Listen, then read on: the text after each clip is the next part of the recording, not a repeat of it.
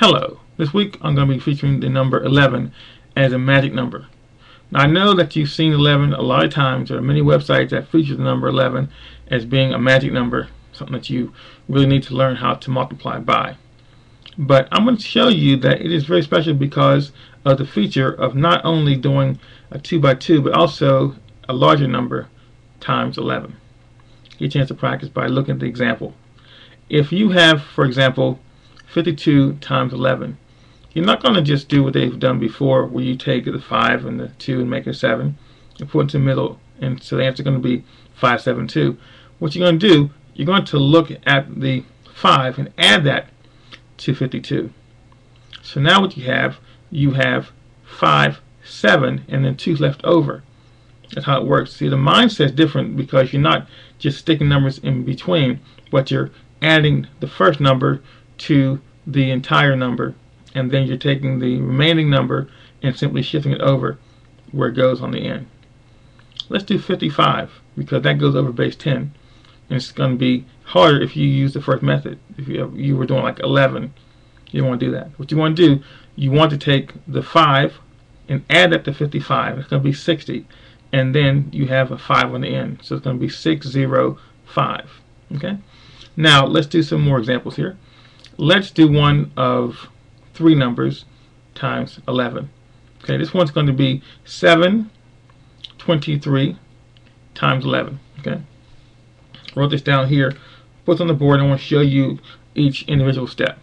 What you want to do is you want to take the 7 and you want to add that to 72. Okay, so now you have 79, and since it didn't go over base 10, you simply take a look at the 2 last numbers. You've got a 2 and a 3. Add those together, it's going to be a 5. So now you have 795, and your last number is a 3, and that's the answer, 7953. Okay, let's do another one. Let's have you do, let me see here, let's write down something kind of simple so you don't get too confused with the technique, but still good enough so you can see that it works. Let's do 4, 2, and 3, okay, times 11. Okay, push them to the first one. Again, you're going to take the 4 and add that to 42. So that's 4, 6, and then you have 2 and 3 is 5, and then you have a 3. Let's do another one. This time I'll make it a little bit higher. Let's go 6, 8, and 1 times 11. Okay. Again, you're going to take the 6 and add that to 68. Okay. So that would be 7, 4, and then what you have is 8 and 1 is 9. So 7, 4, 9, 1 is your answer.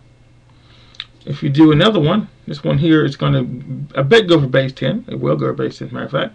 It's going to be 9, 7, 6 times 11. And this time, I want you to really make sure you understand this. You take a look at the 9 and you add that to 97. Of course, it's going to go over 100, so it's going to be 1, 0, 6, and then there's a 7. But you can see that 7 and 6 is 13, so the 6 will be a 7. So it's 1, 0, 7, 3, because 13, the 3 there, and then you put the 6 on the end. Okay? If that wasn't clear, I'm going to say it slower and make sure you understand what I just did there.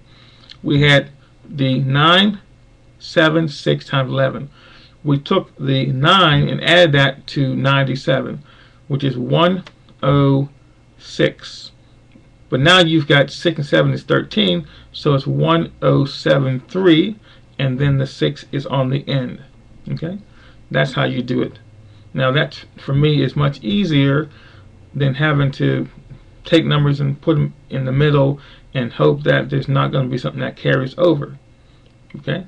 So practice that, use that, because if you do, you will simply understand in a more of a cerebral way how to do these numbers than just doing some sort of trick that doesn't always work, because you get confused when numbers go above base 10. Okay? So thank you for watching, and as always, continue to watch. Please give me comments. Thank you for your subscriptions, and we will see you next week with the next magic number.